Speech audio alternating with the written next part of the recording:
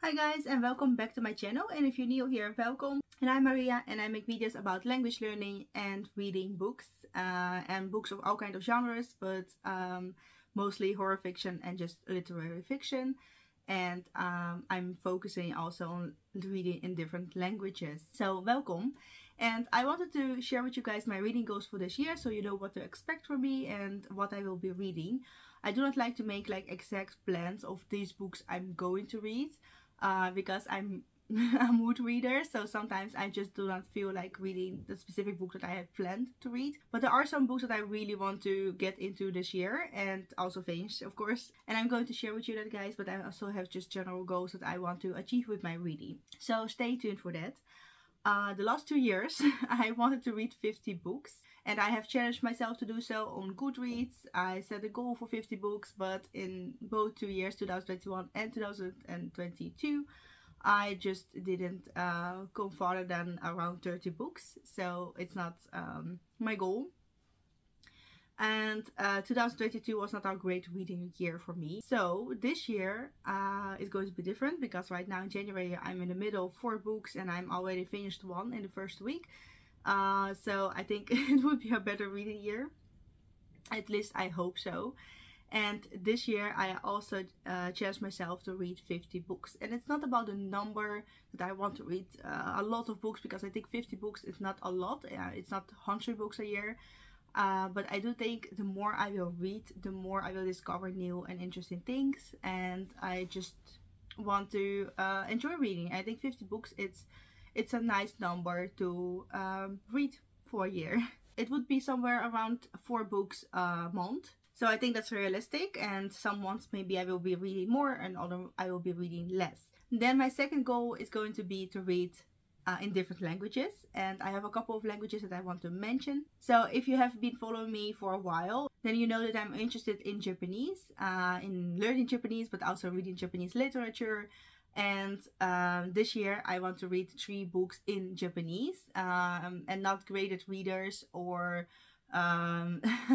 books that are meant for Japanese children, so like children's stories. I really want to step up my game and read things that I really enjoy reading, what I would normally enjoy in reading in English or in Dutch. So I want to read Harry Potter.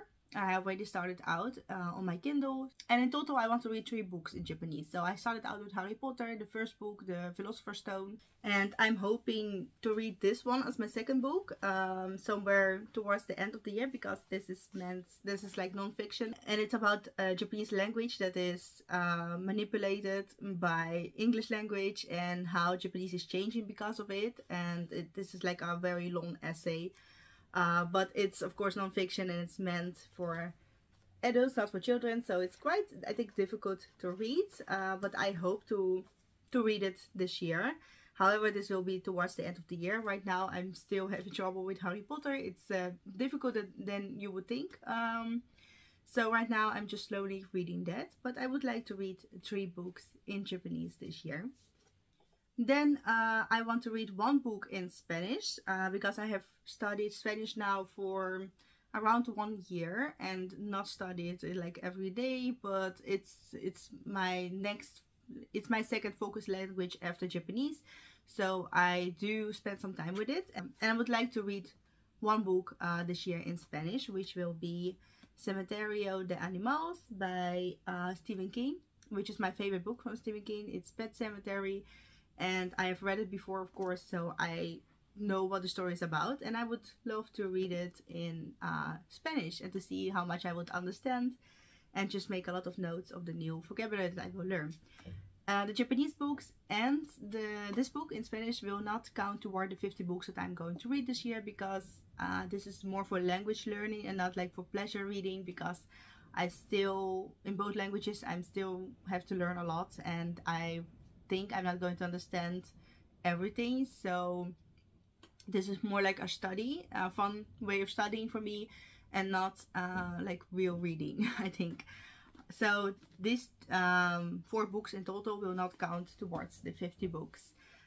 In Russian, I want to read 3 books, and this will be count towards these 50 books, because I am fluent in Russian, and I just want to read more. Right now, I'm reading the fastest and like I'm reading the most in English and in Dutch. However, Russian is my native language, but I do not read much in it. So this year I want to read 3 books, and 2 of them I will be reading for an online book club that I will be joining this year. And this will also be the first time that I will be joining a book club. I have never done a physical book club or an online book club, so this will be the first one for me.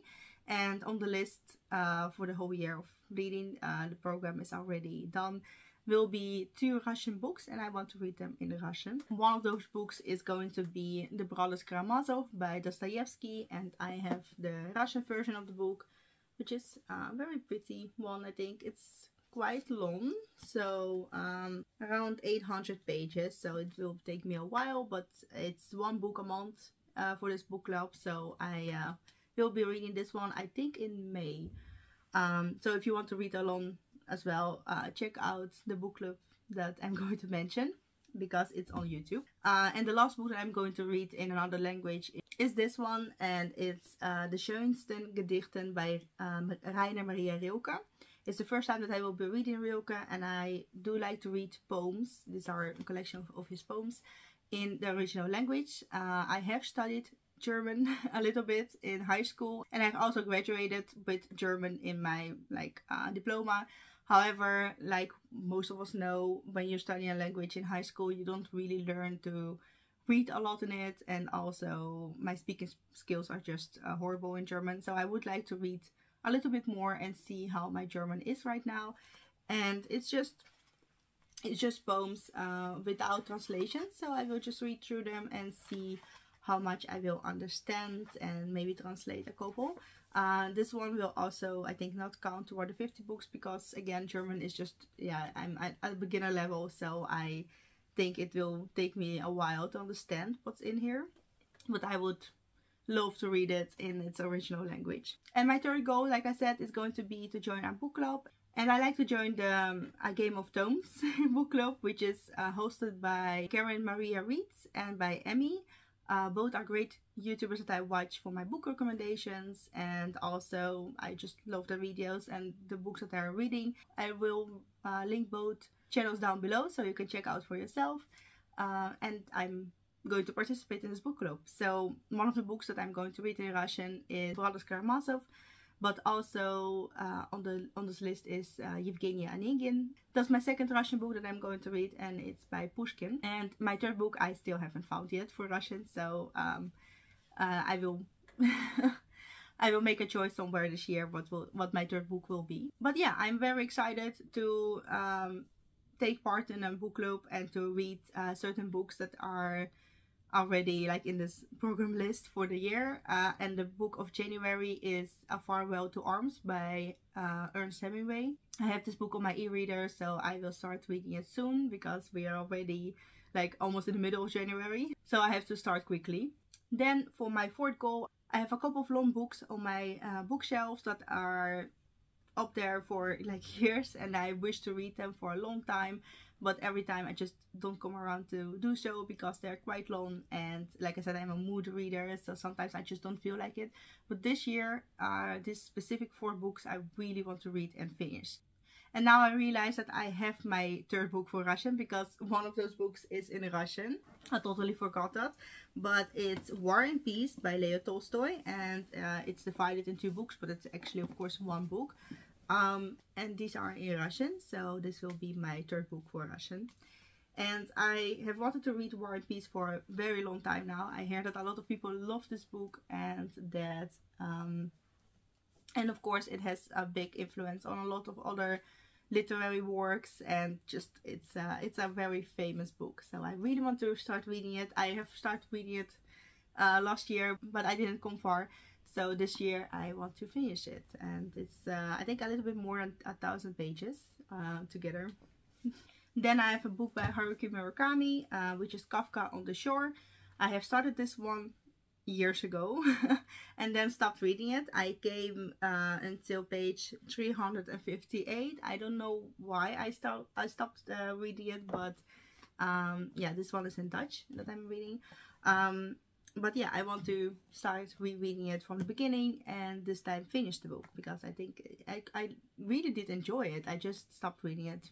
Maybe because it's too long and I'm not good at reading long books. I enjoy shorter books more. And I have a second book by Haruki Murakami that I really want to read this year, and it's 1Q84, which I think is a reference to 1984, which I also have to read.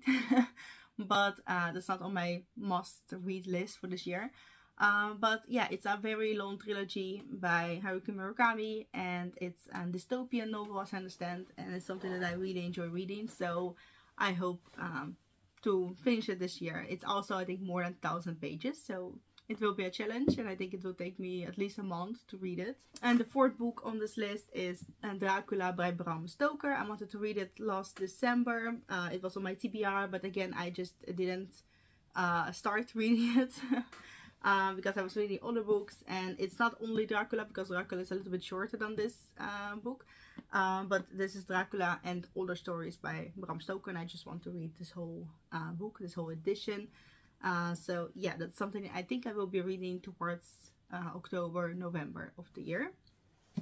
Then my favorite goal, if you have noticed my background, which is one of my favorite bookshelves, it's full of literary fiction. I have another bookshelf which is more focused on medical books and science books, because that's what in the field that I'm working in. But this is all fiction, and this is my inspiration bookshelves, that I have a lot of books that I still want to read. And one of the books that I'm going to reread this year is The House of Leaves. So I have read House of Leaves in 2020, yeah, the first time, and this is one of my favorite books of all time. I loved it. It was so good, but it also was very scary and strange, and if you're familiar with this book, you know why. So this is a very difficult book to read. There are complex characters. They're like 4 narratives intertwined, and it's also the way it is written. It makes it a little bit weird and difficult to read. It can make you claustrophobic, which was in my case, and it also gave me nightmares. But this book is like the most memorable book that I have ever read in my life. It's the most influential book for me. So for this year, I want to reread it, make even more notes, and see what I have missed, because I think I have missed a lot of things when I was reading it the first time. And I will start rereading this book in February, and I hope 1 month will be enough, so the month of February. So if you want to start reading this book for the first time, or maybe reread it, or you have started this book once and then stopped reading it, like I do with some of my books, you can start out with me in February, and we will read together. So I will make another video where I start reading this book and give you also some tips on how to read it, because it can be quite complex. When I was reading it the first time in 2020, in the middle of the book, I didn't know how to continue reading and how to read the story, because you have like the footnotes that are all of a sudden there like in the middle of the story, and you don't know if you have to read the story or the footnotes, and there's also a lot of references that you have to look up. So I just stopped reading it and started looking online on how to read this book, and it helped me a lot to continue reading. So I will make a video with tips and tricks for this book. And at the end of February, when I'm finished with this, I will make a video about an in-depth analysis of the book, an in-depth review. So let me know if you're also interested in rereading or reading this book for the first time, and we will read together. This is like one of my horror fiction shelves, but I do have like more horror books which are not fitting on the shelf, but this is like one of them. Then my next goal is maybe a little bit strange, but I would like to read the Bible this year, and this is the Oxford edition, the authorized King James version with the Apocrypha. And it's not for religious reasons that I'm going to read the Bible, it's for literary ones, because the Bible is one of the most influential books in the world, and a lot of literary works mention biblical texts, and there's a lot of reference to the Bible, of course. One of the books that I want to read someday, maybe this year, maybe another year, is The Divine Comedy by Dante, and I know it's, of course, a lot of the things in there are based on the text from the Bible. There are a lot of references to the Bible, and I want to just to read it to understand these references. So yeah, that's something that I will be reading slowly. I'm not going to finish, I think, this year, but it's just sometimes I will read in it and see how far I will come. And I don't know if I'm going to read it like from cover to cover or just certain passages, but yeah, I will be reading the Bible this year, so that's one of the goals. Also, I'm going to finish The Lord of the Rings this year, which is my sixth goal, I think. We're somewhere around the sixth goal, I think. And I only have to read The Return of the King, and then I'm finished with the series. I've read The Two Towers last year. I really enjoyed it. It was on my favorite books of the year list. So I'm very excited for the last book on in the series. I don't know when I'm going to start reading it. I think when I'm finished with The House of Leaves, so maybe in March. And the last goals will be focused on reading more Stephen King. I'm still like trying to read all the works from Stephen King, so I have some more books to read. I don't know if I'm going to read like very long books from him this year, like The Stand. It's also on my list, but I don't, because I'm reading all the longer books. I think I'm not going to finish The Stand this year, but I want to read his older books and just continue reading Stephen King. Another series that I want to continue reading is A Song of Ice and Fire, or A Game of Thrones. So I've read the first book last year, and I'm going to start reading the second book soon. So these were all of my goals. I hope this gives you a little bit of like a feeling for what I'm going to read and what you can expect from my channel. And let me know in the comments down below which books you're going to read this year, that you really want to read this year and to finish reading. And yeah, we can talk about books in the comments. So thank you for watching, and I will see you next time. Goodbye.